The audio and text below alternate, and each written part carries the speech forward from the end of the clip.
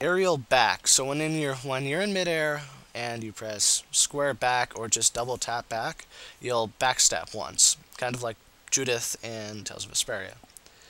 Now aerial dash allows you to go forward or to the right by double tapping right or pressing X, square and right.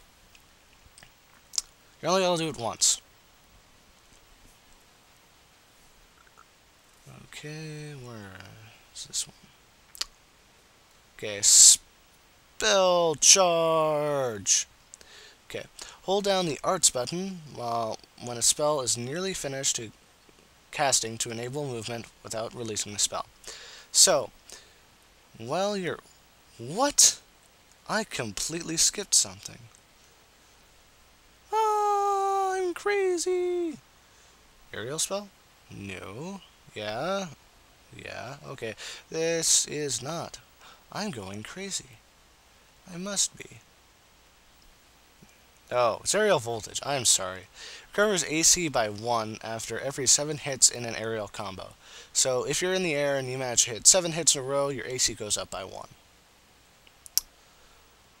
Touchdown. Press down on the left control stick to land immediately when in midair. So this allows you to fall from the sky elegantly instead of floating back down.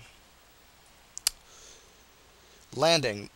Reduces recovery time after landing by 50%. So you hit the ground and you're able to, well, hit the ground running? That sounds like a bad joke. Temptation. So when you taunt, there's a 20% chance that the enemy will become stunned. Or is it charmed? Oh, it's charmed. So you sit there taunting, and then enemies will start attacking each other because they love you and they're fighting over you. I'm pretty sure there's some weird thing to go along with that, but I forget. Jump cancels enables attacks to be cancelled by jumping. So if you have awesome timing, which I don't, you're able to jump, and when you jump, it'll cancel out the ending of an action. Very useful during very technical combos, but other than that, not very useful, at least to me. Splendor Armor nullifies a received attack for 5 seconds after evading a grounded melee attack with a backstep action. So after you backstep, you will basically be immune for 5 seconds. Very, very useful. I haven't managed to actually time it correctly enough that I actually got the nullification. Maybe I have really, really bad timing, but who knows. Now, HP... after battle, your HP will be replenished by 10% and by 2%. Actually, I'm pretty sure... Nope, that's onto the next one, aren't we? Yep, these are HP gain and TP gain. You get these by killing enemies. So if you kill an enemy, you regain 10% of your max HP. And 2% of your max TP, if you have this one equipped. Improves the effect of the HP gain skill, so this gets increased by an unnamed amount, and then recovers 1% of max HP for every 5 hits on a combo. So 5-hit combo, you get 1% HP back. And then same deal with this, only you get 1% of TP back.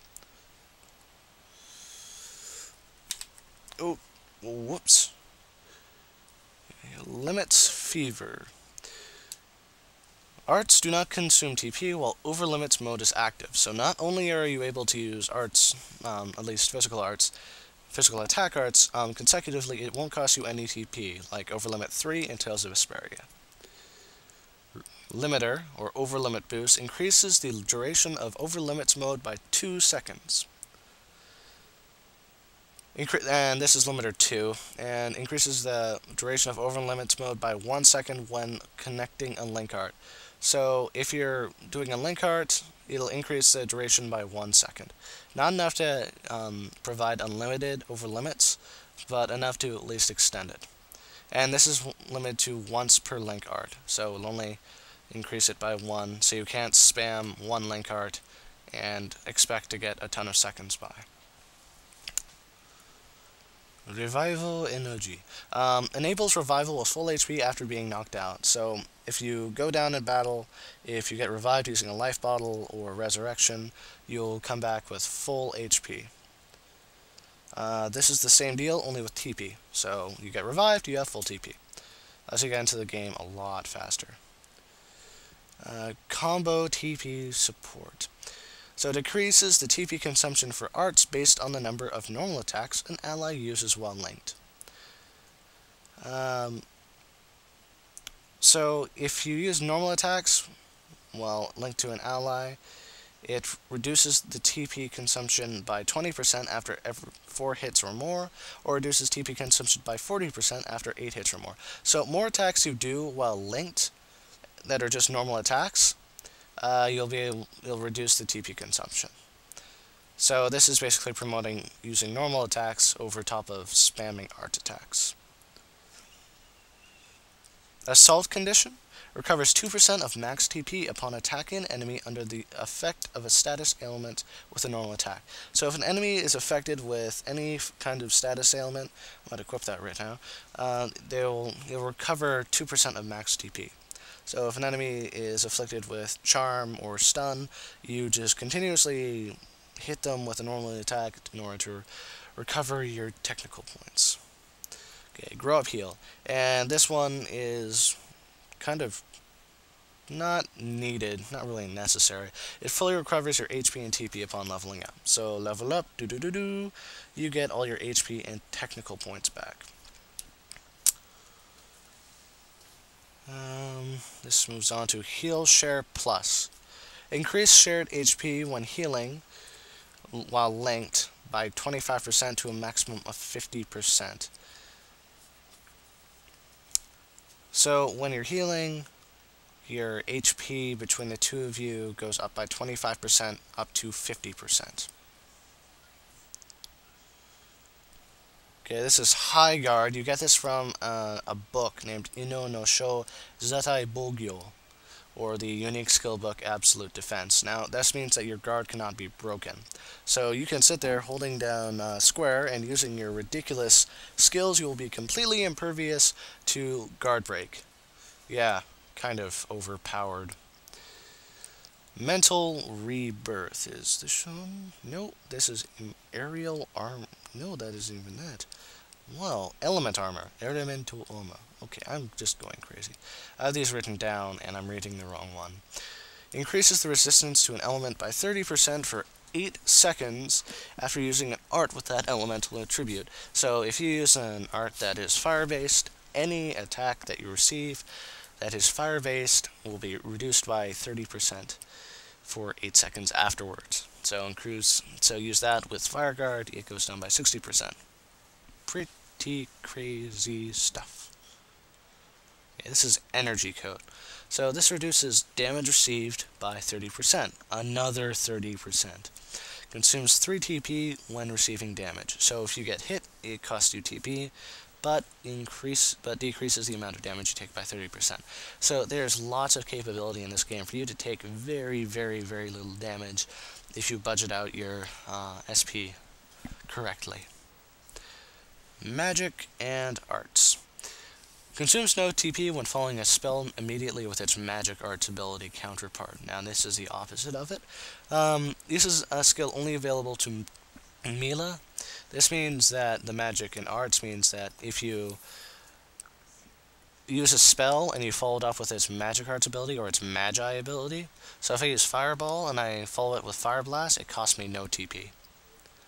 So, Magi is when you just tap the Arts button, and it uses a Arts form of a spell. And this is the reverse. If you use so you can use these back and forth to cost you very little TP. And this last one is one that I don't actually know. So I'm gonna Magi. Okay, you're gonna hear me like crazily try and figure out what this is. So that's Magi.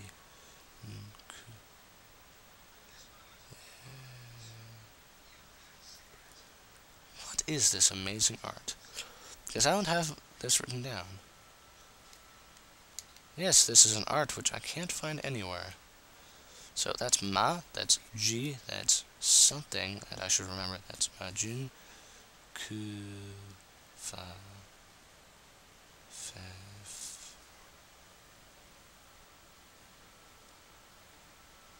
I don't know what this skill is. So if anyone can figure out what this skill is, because for some reason I can't read Katakana right now, that would be awesome if you could tell me what this is. This is quite a few skills, so I hope that that covers any basic skill-related questions you may have. Thank you for watching, and I hope you guys come watch more of these soon. I will be uploading a lot more. I did have a video before, which was a basic menu translation, but I could not upload it because YouTube decreased my limit on how much I could upload at a time to 15% from unlimited up to 12 hours. So now I have to give them my phone number, and I don't really want to do that, so I couldn't upload that, and then my editing software won't let me cut the video into 4 sections, so I apologize for the lack of video yesterday. I hope that this will clear up any questions for the guy who wanted me to help him out with the skills, so thank you for watching. Bye bye.